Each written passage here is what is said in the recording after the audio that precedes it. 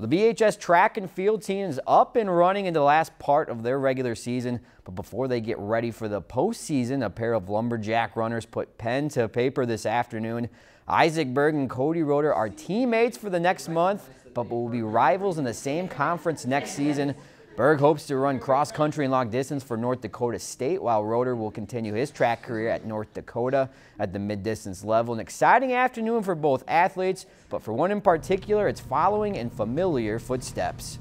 I wanted somewhere kind of close and had my major, which is civil engineering, and they have a great program, and I guess it's kind of been influenced me on a little bit. My dad went there back in the 80s, and that, I guess, one of the few things that hasn't changed since he went there. It's the same head coach, Don Larson. He'll be my coach next year, and he was my dad's also. The biggest thing is that they kind of they reached out to me a little bit more than I reached out to them, and it really showed that they wanted me, and then I went and toured there, and I just kind of knew that it was the right fit.